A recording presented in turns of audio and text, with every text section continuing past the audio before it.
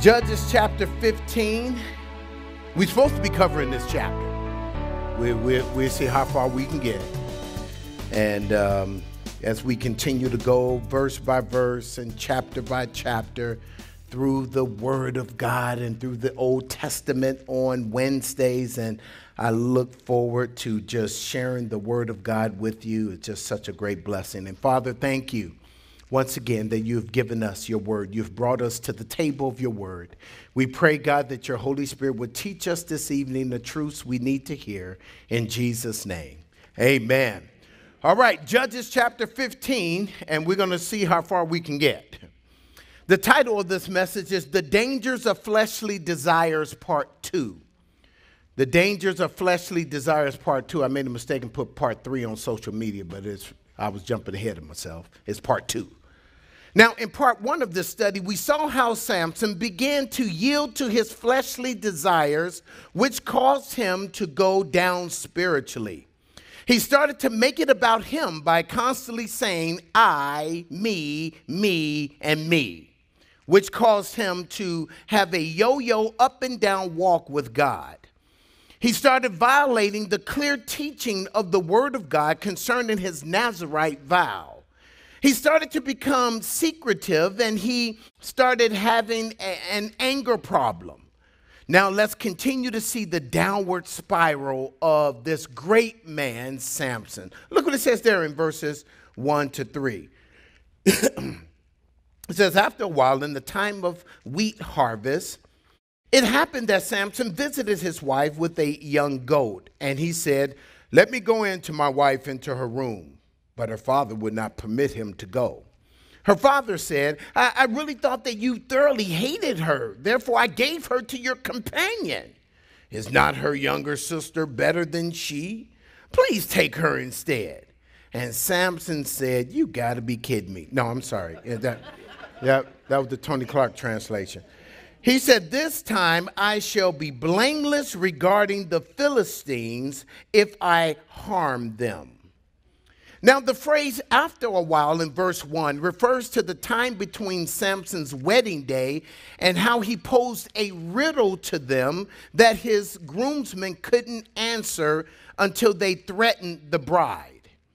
She told them the answer, and Samson got angry and killed 30 Philistine men and took their clothes, which was the prize for the one who could answer the riddle.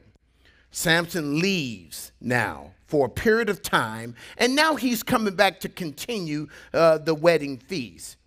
He comes back during the harvest time in verse 1, and that is an important thing to notice, a phrase to notice. Verse 1 tells us he comes back with a young goat, which is an I am sorry gift. Man, you know how that is, don't you? Okay. Do you see what can happen to us when we begin to go down spiritually? Our anger gets the best of us. We abandon or desert our wives or families. Then we are coming back with an I am sorry gift. He should have been offering that young goat up to God as a sacrifice, saying that I am sorry, Lord, please forgive me. Why? Because sin is always first against God. Oh, David taught us this in Psalm 51, verse 4. He said, against you and you only have I sinned and done this wickedness in your sight. Oh, yes, David sinned against Bathsheba by committing adultery with her, but sin is first and always first against God. Always. So instead of him coming with the I am sorry gift to his wife, he should have been offering that up first to God. No doubt, whatever it is that you're sorry about, make sure before those words come out of your mouth to any human being that you first said them to God. You know, Joseph said it himself in the book of Genesis. Joseph said it when Potiphar's wife tried to put the moves on him. He said, you know, how can I do this wickedness and sin against God? Oh, sure, it would have been a sin against the woman. It would have been a sin against Potiphar himself. But he understood that sin is always first against God. And this is what Samson should have been offering up, a gift or a sacrifice to the Lord, saying, I am sorry, God, first. Do you need to say that this evening? Do you need to say that you're sorry to God? Lord, forgive me for something. Oh, you know God is pointing it out right now. And as you bow your head and as you have a moment between you and God, you definitely need to get it right with him, because sin is always first against him. Maybe your spouse or your friend or your coworker doesn't even know yet that you've sinned against them, but God knows, because you sinned against him first. Somebody needs to hear that this evening. Somebody needs to hear that. So Samson, he goes to his father's house, or the father of the bride, should I say. He went to his house and wanted to go into her room to consummate the marriage. At the end of verse 1 says, her father would not permit him to go in. He tells Samson in verse 2, I really thought that you hated her. Now, why would he say that? Watch this. You remember, for telling her people the answer to Samson's riddle. Then the father gave his wife to one of his groomsmen. Then the father tried to give Samson the younger sister, who the father said was better looking than the older one. Samson was hot about this. And he says in verse 3, he said, this time I shall be blameless regarding the Philistines if I harm them. Now he is justifying his anger and bad behavior. Are you trying to justify your anger and your bad behavior towards someone? See, it's a sign that you're in a backsliding condition, trying to justify bad behavior, trying to justify something you're about to do that you know is not right. But you feel, see, sin will make us feel justified in doing what we're about to do. And as you sit back in the cut and wait for that door to open up for you to get someone back, every day you wait, your sin makes you feel justified in doing what you're doing. It's a sign that you're in a backsliding condition, just like we see here with Samson. Now, look at verses 4 through 6. It says, then Samson went and caught 300 foxes, and he took torches, turned the foxes tail to tail, and put a torch between each pair of tails. And when he had set the torches on fire, he let the foxes go into the standing grain of the Philistines and burned up both the stocks and the standing grains, as well as it began to spread to the vineyards and the olive groves. Then the Philistines said, who in the world did this? Speak up. And they answered, they dimed him out and said, Samson. Hey, Samson did, the son-in-law of the Timnite, because he has taken his wife and given her to his companion. So the Philistines came up and burned her and her father with fire. Wow. This is amazing to me. When we go down spiritually, we no longer have the Holy Spirit's power to control our anger, because the Spirit is grieved by our sin. The Bible said, do not grieve the Spirit of God, Ephesians 4:30, by whom you sealed to the day of redemption. The word grieve in the Greek is a word, it's lupeo. It's a word that means to cause pain to. The Holy Spirit's job is to produce joy in us. And when we have grieved the Spirit of God, it cannot produce joy. It cannot produce peace. It cannot produce long-suffering, goodness, faithfulness, gentleness, long-suffering, and self-control. So when we're in a backslidden condition, the Spirit of God is grieved. And when the Spirit of God is grieved, that control that we need over our anger when someone has wronged us, we don't have it. And then we become out of control like Samson is here. So he went and caught 300 foxes. How he did that, I never know. 300 foxes. The Hebrew word can be translated jackals or foxes. It can go either way in verse 4. And he took torches and tied their tails together. I don't know how he did all this. tied their tails together, and then sent the confused foxes into the fields of the Philistines in verse 5 and burned up the grain as well as the vineyards and the olive groves. We know this was a great loss.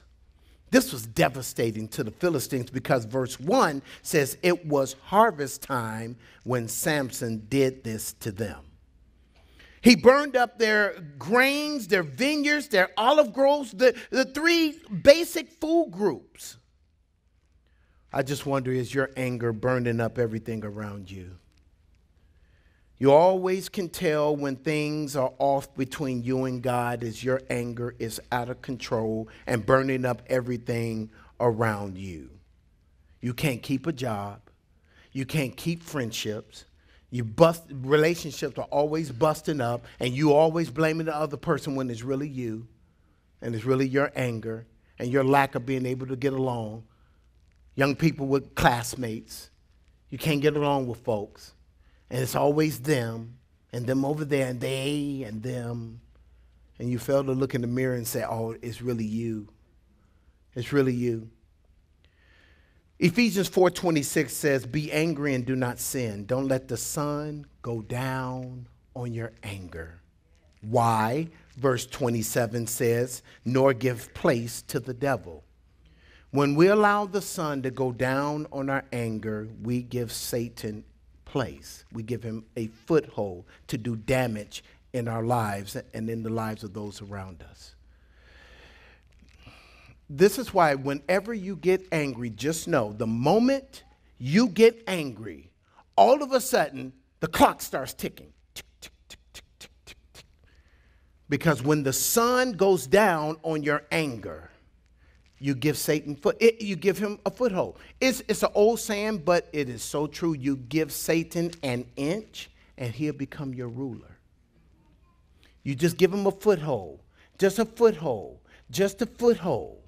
You give him a foothold. And how do we give him a foothold? By allowing the sun to go down on our anger. Some of you have been angry for a long time. You've been angry with your husband. You've been angry at your spouse. You've been angry at a coworker, at a family member. You've just been angry a long time. The sun has long gone down on your anger. And you give Satan a foothold, because what happens is when we allow the sun to go down on our anger, we give Satan a foothold to do what? To bring his boys with him. His boys, he got a boy named bitterness. And then his boy is hatred. And then the last one that brings up the rear, he bats clean up, is murder. See, that's the progression. Oh, you're too afraid to pull the trigger because you don't want to go to the pokey. You're too afraid to pull the trigger. But you'll definitely murder them in your heart. And you'll look at them with that one eye squint, like that one. And with that squint, what you're saying is that, oh, I wish they were dead. You won't pull the trigger, but you definitely pulled it in your heart because of what they've done to you. They hurt you. And because you allowed the sun to go down on your anger, Satan brought his boys with him. And it's a progression that takes place. Jesus said, if you hate someone, you murder them in your heart. Jesus said anger is at the root of murder, just like lust is at the root of adultery. It's what's there. And so as soon as we allow that sun to go down. So this is why I tell couples, don't go to bed angry. You go to bed angry, you wake up. See, ladies, let me share something with you. For us, when we go to bed, we're done with it. We're so done. And that's why we wake up, hey, honey, hey, how are you? We're so done with that thing. And men, let me let you in on a little secret. They're far from done. They just starting. Because they allow the sun to go down on the anger, and it's the next morning, and now bitterness has set in. And she is sick just at the sight of you. Because you as the man allowed the sun to go down on the anger. You didn't get it right. See, that's what she's looking at. You didn't get it right. I do it with my wife all the time. I wake up, hey, honey, how you doing? And she got that look. All she got to do is give me the look, and I already know what's going on. I didn't make it right. I didn't make it right. But you know why I didn't make it right? Because I'm so done with it. Done. And it wasn't resolved, though. She said it wasn't resolved. And there's a lot of unresolved things. Old Samson, he's backslidden. So he's just wreaking havoc with his anger. I mean, it's amazing. So here it is. So it is obvious and understandable that the Philistines were upset. So they ask in verse 6, who has done this? And they dime Samson out and say, Samson, the son-in-law of the Timnite. And then they tell him why. Because he has taken his wife and given her to his companion. So the end of verse 6 says, so the Philistines came up and burned her and her father with fire. Now, this is an incredible irony here. The Philistines told the woman, watch this, in chapter 14, in verse 15, if you don't get the secret to his riddle out of your husband, notice, we will burn you and your father's house with fire. She thought that it was okay to betray her husband, to preserve her life and the life of her father. But it backfired because they ended up getting burned anyway. Oh, precious ladies, it is never a good thing to betray your husband by telling intimate secrets or disagreements about him to others, because it will backfire on you and you end up getting burned. He will find out. He will find out what you said to family members, to friends, and people on social media, and you end up getting burned by his anger, like this woman did physically in these verses. Now, I am never going to justify a husband getting angry to the point where he becomes physical. But if he is angry for a season, ladies, just realize that these are the consequences of betraying your husband. There are consequences. Consequences. Remember, now, men, remember what we said, Ephesians 4:26. If you're going to be angry, don't let that sun go down. But ladies, I'm telling you, if you get burned by his anger, it's because you betrayed him. You betrayed his trust by going to folks blabbing about what's going on. Men, let me just help you. We're poor communicators. We're terrible when it comes to communicating. So she got to talk. You don't want to talk, so she got to talk. You just got to just talk. They just talk. They just like talk and just talk. And after they're done talking, they want to talk some more. Good gracious. So when you don't talk, they got to find somebody to talk to. You know, when the Bible says he who has an ear, they take that literally. They find anybody with an ear, and they're going to give them an earful. But ladies, when you do that, and you betray them, when you get burned, don't be shocked. Don't be shocked, because we see that it happened here. Now, look what it says there in verses 7 and 8. Verses 7 and 8 says, Samson said to them, since you would do a thing like this, I will surely take revenge on you, and after that I will cease. So he attacked them hip and thigh with a great slaughter. Then he went down and dwelt in the cleft of the rock at Etam. Now, when Samson heard what they did to his wife and father-in-law, he said in verse 7, since you would do such a thing like this, I will surely take revenge on you, and after that I will cease. Now, none of this would be happening if Samson was right with God. None of it would have. Now he has taken revenge on them. And you know Romans 12 and verse 19 says, beloved, do not avenge yourselves, but rather give place to wrath, which means give God room to avenge you. Why? For it is written, vengeance is mine, I will repay, says the Lord. So if you are seeking to get someone back, you are out of line. Because that is God's job, not ours. The reason why is because we will either get them back too much or not enough. And when God avenges us, he will be perfect and give them their just due. Also, we want vengeance to keep going on and on and on and on indefinitely.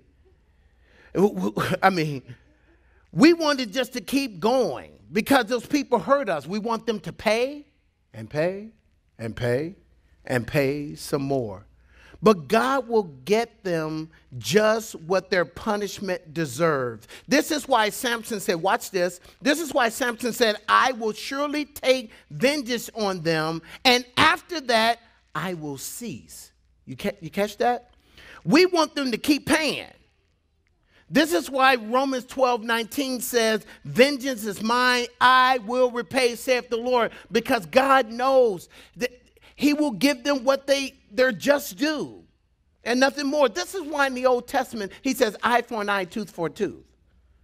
You see, people are saying, no, that means I can get you back. You know, what God is saying, he's given a limit on judgment and justice. An eye for an eye, no more. See, we want to, they hit our eye, we want to hit both of their eyes.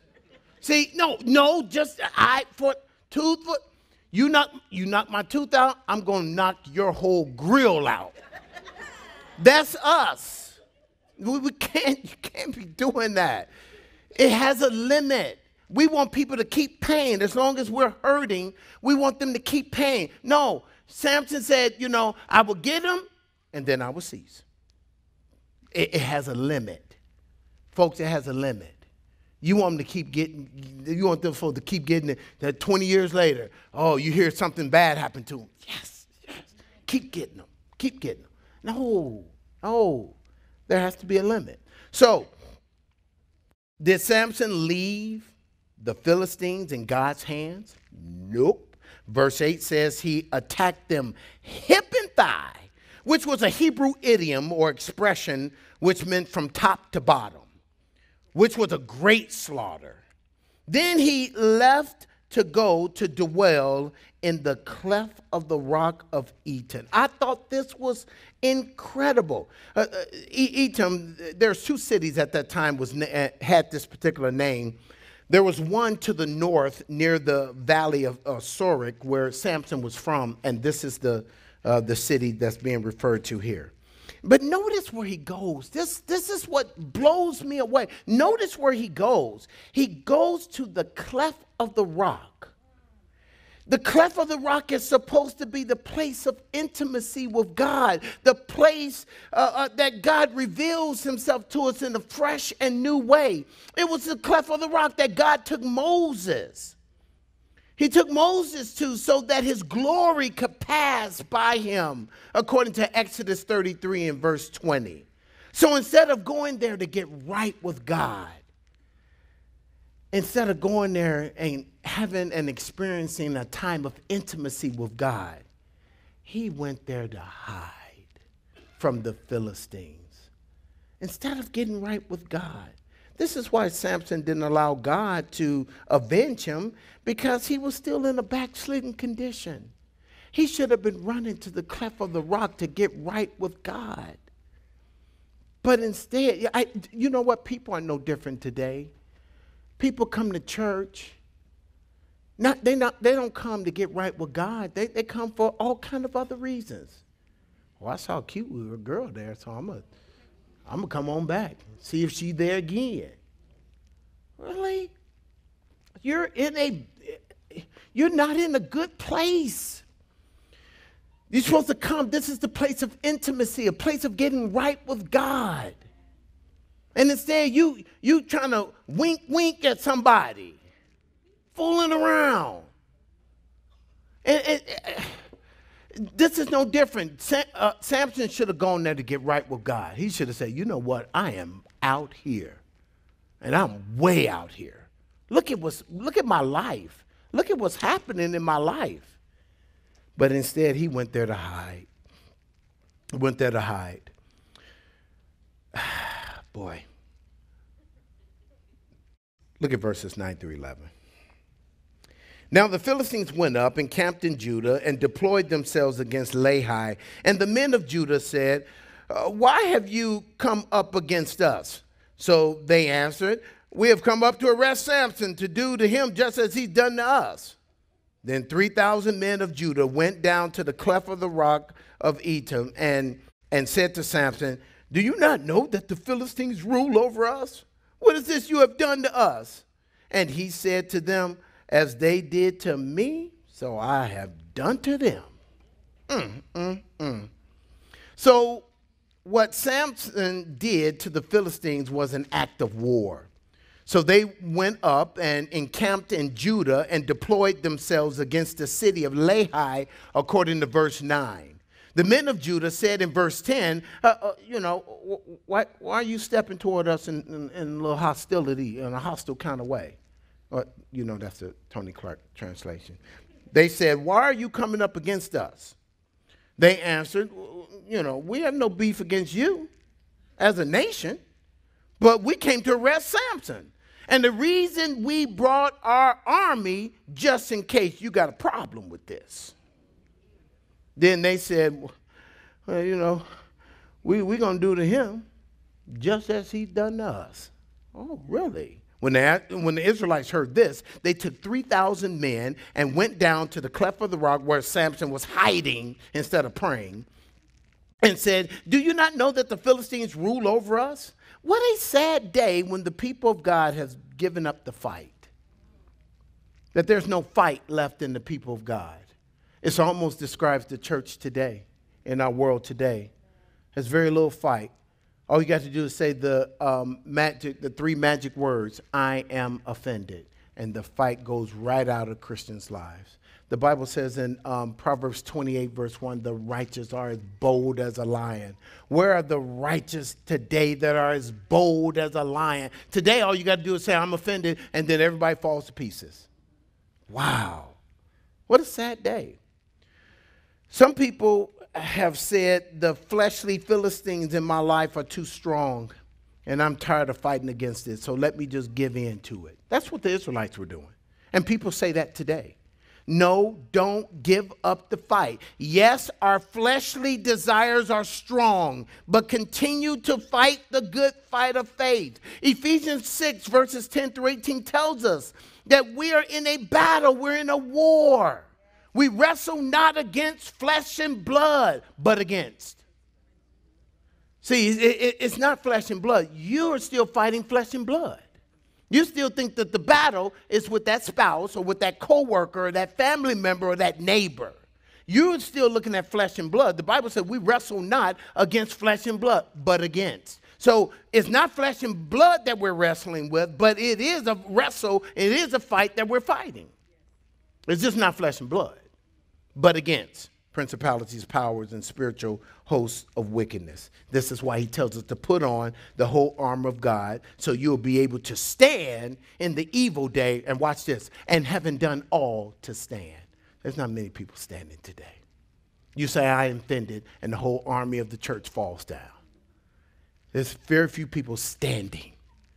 We're the soldiers today, the soldiers of the Lord that's going to stand, even when the world is coming against them, that's going to stand. Wow, where are we today?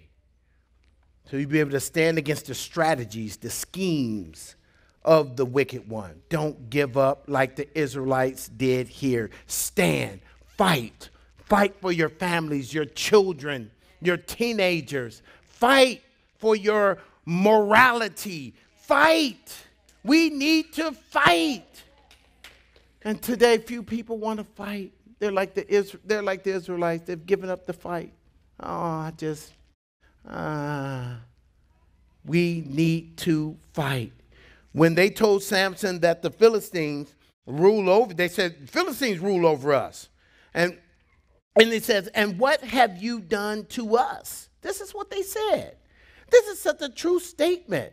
They said, what have you done to us? They came to Samson, what have you done to us?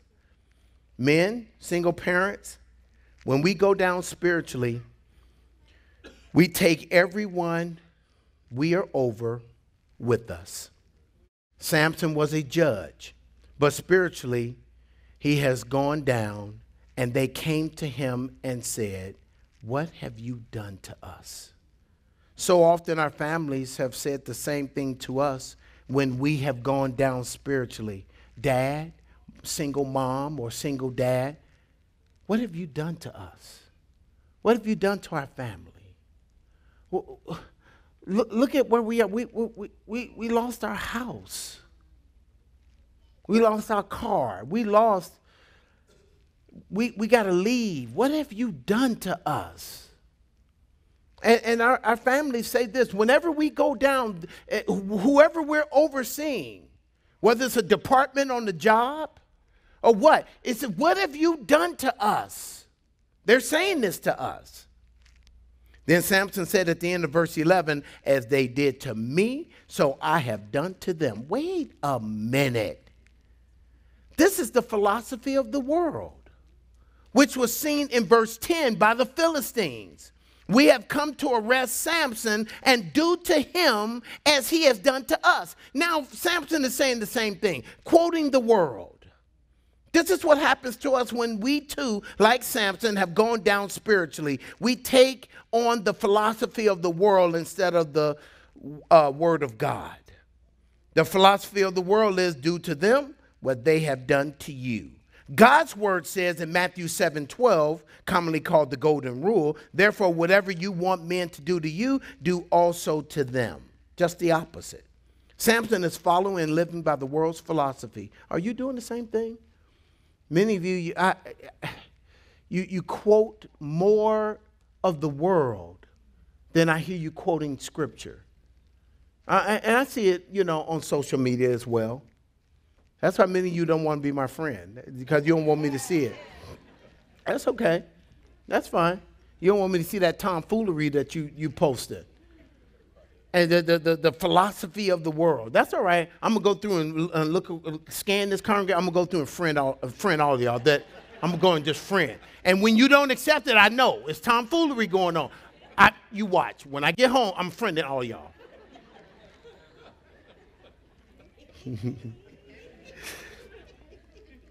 We take on the philosophy of the world. We talk just like the world. Oh, no, it's not a sin. It's a disease. I always tell people if alcoholism is a disease, then give people the medicine to cure them. If it's a disease. If you have cancer, they got some medicine for that. If you have some kind of disease, they have medicine for that. If alcoholism is a disease, then what's the prescription for that? Where do you go to the pharmacy and say, what's the prescription for alcoholism? They're going to say, excuse me? It's a disease, isn't it? Well, yes. Well, then what's the medicine? What is it called? And how much do I take of it? What's the doses? See, and now things that the Bible calls sin is now a disease. Now, can that sin cause the body to break down to where a disease come upon it? Sure. But it's a sin. Sin caused it.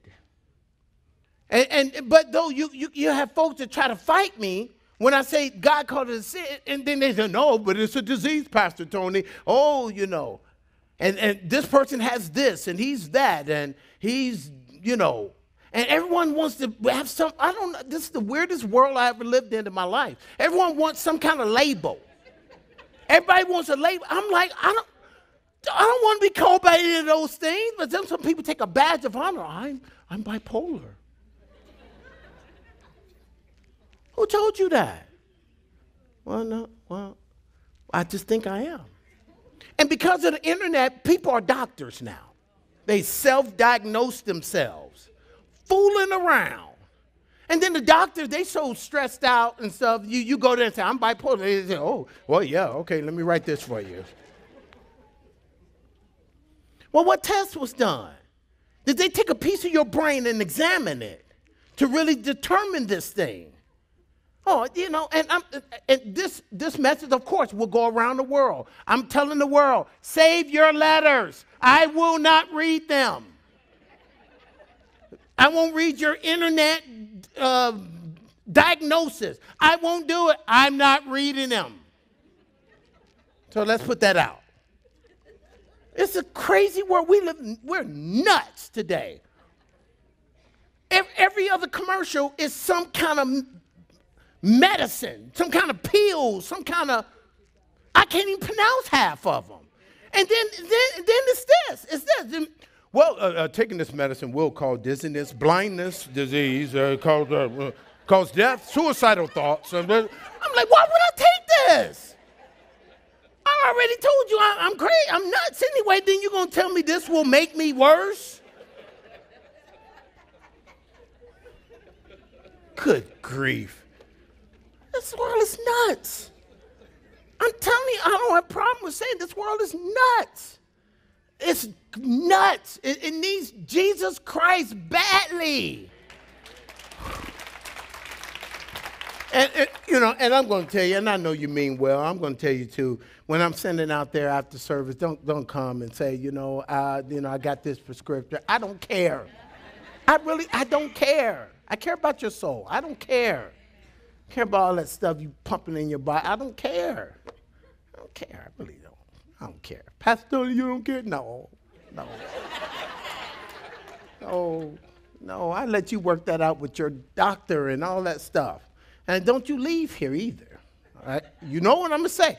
Don't you leave here fooling around trying to dump your medicine and say, Pastor Tony said, you come up in here nuts and stuff. Our security will run you right up out of here. You better take your medicine unless your doctor tell you different. Don't come up in here nuts, crazy, and look wide-eyed. You didn't take your medicine, did you? Get out, go get your medicine.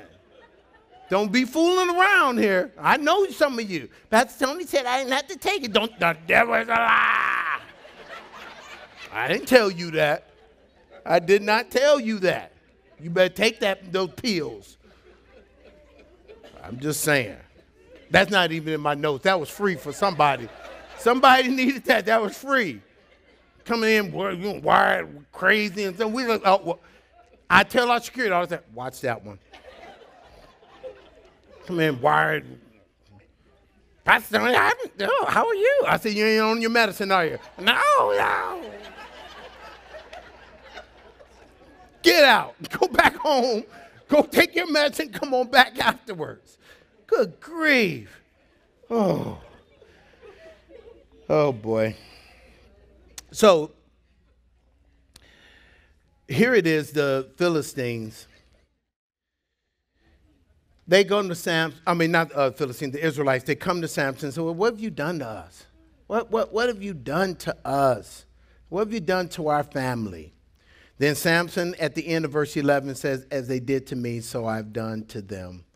And here it is, taking on the philosophy of the world. Let me stop right there. I got to stop right there. We got baptism to do. We'll pick it up. We'll pick it up next time. We pick it up when we get next week in verse 12. Put that in my notes. Start right here. Pick it up where we left off, because we ain't done with this. We ain't done. We got, some folks trying to pull out their purse now, they peel. You better take it. Crazy, coming up crazy and nuts and stuff. Don't do that. Do that to us. So, great set of verses. I got to we went to verse 11. Because if I mess it up, my note takers will be, no, verse 11, verse 11. Okay. We're going to pick it up in verse 8. It was verse 11. Good night. I'm like, whoa, okay. Okay, they're my little scribes. They make sure they keep me squared away. So, amen to that. Amen. So, let me conclude with this. Because we saw what happens when we began to backslide. When we began to backslide, the Spirit of God is grieved. The Spirit of God is grieved. And when the Spirit of God is grieved, it can't produce the fruit of the Spirit, which is love, joy, peace, long-suffering, goodness, faithfulness, gentleness, and kindness and self-control. It can't produce those things in us because the Spirit is grieved. So just realize if you're in that condition, just know what's going to take place. Just know what's going to happen. You're going to have anger problems. You can't get along with people. It is always a sign that your vertical is off with God because you're horizontal. You can't get along with people. You can't. And you need to, if that's you today, you want to get that right with God before you leave today. You want to get it right with the Lord. Because it's a sign that you're in a backslidden condition. You're snapping on everybody, snapping on the kids, snapping at work. You talk about how you're just so stressed, It's a sign that things aren't right between you and God. And so this is an opportunity as we close in prayer. It's an opportunity to get things right with the Lord. Let's pray. Father, we do thank you that you love us and you share these things with us. And Lord, I just pray for your people here, and I pray, God, that you will stir their hearts. Lord, they know that they're in a backslidden condition. Lord, they know, God, that they need to get things right with you. Lord, I just pray that they'll repent of their sin, that they will get things right with you. Dear God, I just pray that your Spirit would draw them to repentance. Your word says it's the goodness of God that leads one to repentance. And so, Lord, draw your people to you. Draw your people to you, Lord. Lord, hear their prayers as they're praying and crying out to you now. Lord, there's some here that's seeking revenge. They're seeking to get someone back. Lord, I pray that they will surrender that attitude and that heart to you. There's some, Lord, who have allowed the sun to go down on their anger. They've allowed the sun to go down. Lord, I pray, Lord, that they bring that anger to the foot of the cross. Lord, I pray, do a work in your people's hearts. Lord, I pray if there's anyone here who has not repented of their sin and accepted Christ as their Lord and Savior, I pray that today will be the day of salvation for them. Draw them to you, Lord. Draw them to you by your Spirit. In Jesus' name, amen.